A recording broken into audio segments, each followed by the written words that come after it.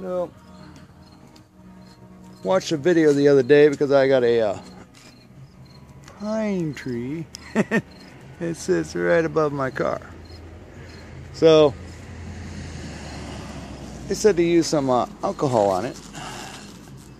So I just went and got this green stuff, and what happened is it just dyed the car a little bit. You can see the white streaks, but I'll be able to bleach that off this paint.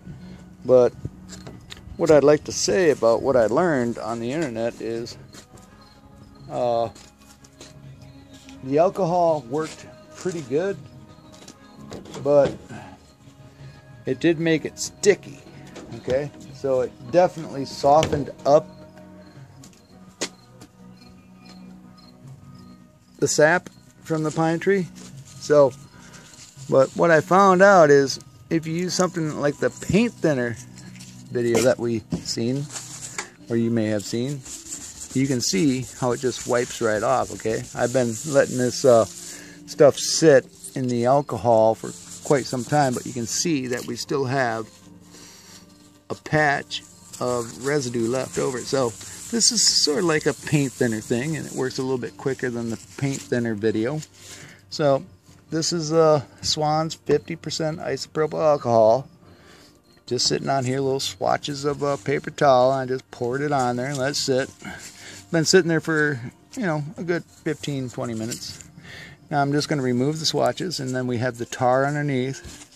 I'm going to dry, and you see it does soften it up, but I mean, it just don't rub off like it should. So what we use is a paint thinner base, and you can see it just totally removes the mark right away. So let's go do another one.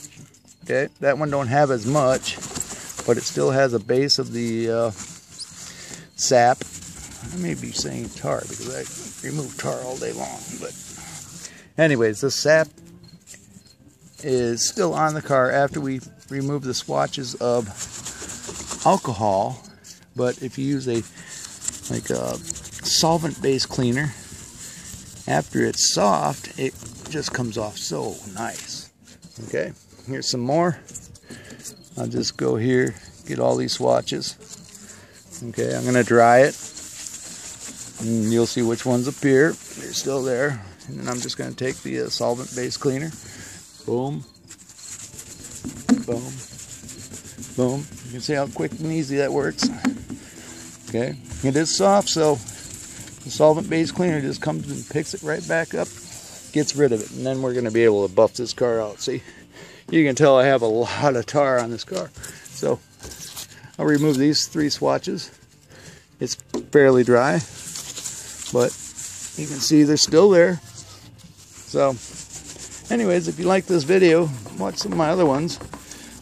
Save it to favorites. And, you know, join my channel. I'm going to be making more videos of things that I learned, things that I know about.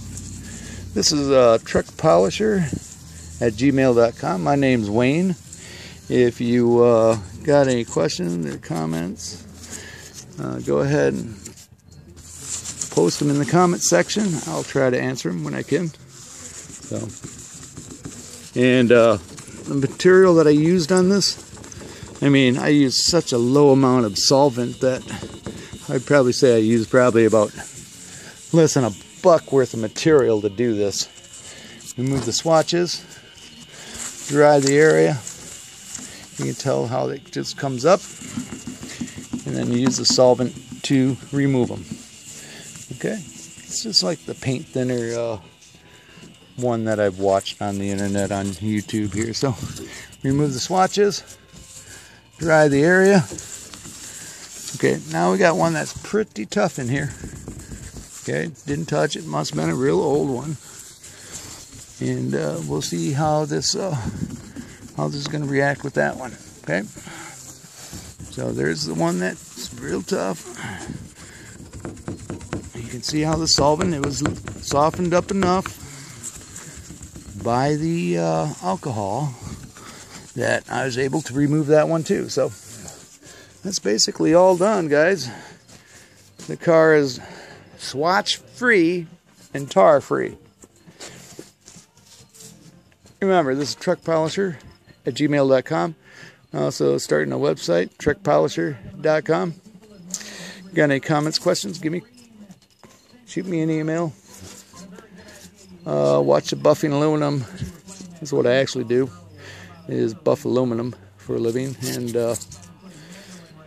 you know, maybe you have some interest in that. So, all right, thanks so much for watching. This is Wayne with truckpolisher@gmail.com, truckpolisher.com, saying goodbye.